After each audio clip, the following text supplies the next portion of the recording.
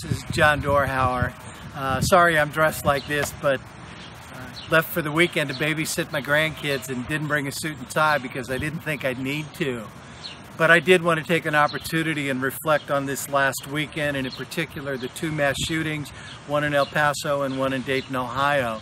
And I just want to say a few things about this. First of all, the senseless violence that takes innocent lives.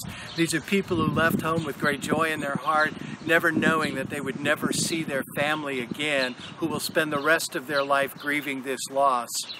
And it's not just these families that grieve. The entire country is trying to process the collective anxiety to our soul and our psyche that is produced when one terrorist attack after another comes so frequently and so quickly that we don't even have time to process what we feel about it before we have to move on and experience the next one.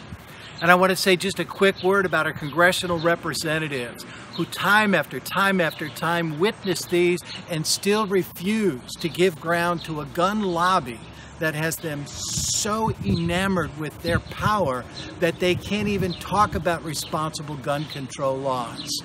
And I know that we can get to the point where we feel like it's time to just give up, that we can't change this and it won't matter if we try, but we cannot quit. We cannot give up.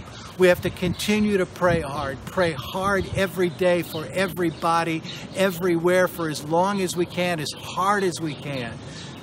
And don't just pray, but start to act. We have to speak about this. We have to write about this. We have to preach about this. We have to act out about this. We have to let our legislators know how angry we are. And like any other justice movement that has come before us, if we must now march in the streets to make our point, we will, until the arc of history continues to bend towards justice. Don't give up.